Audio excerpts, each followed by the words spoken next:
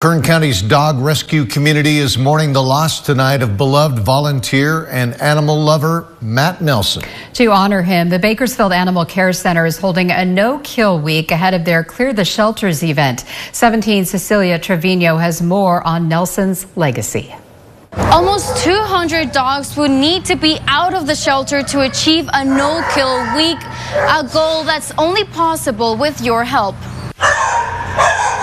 The dog crisis never seems to slow down in Kern County, but there's hope thanks to dedicated individuals who live for these animals.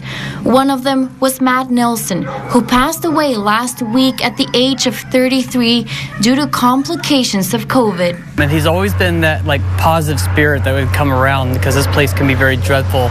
And he always came in with jokes and laughter and just kind of very buddy-buddy with everybody, who just kind of won't lift everyone up. Alongside his wife Tara, who is the foster coordinator for the city shelter, Matt founded Ocean Ray Rescue. The Nelsons would become a dream team in the crusade to save abandoned canines.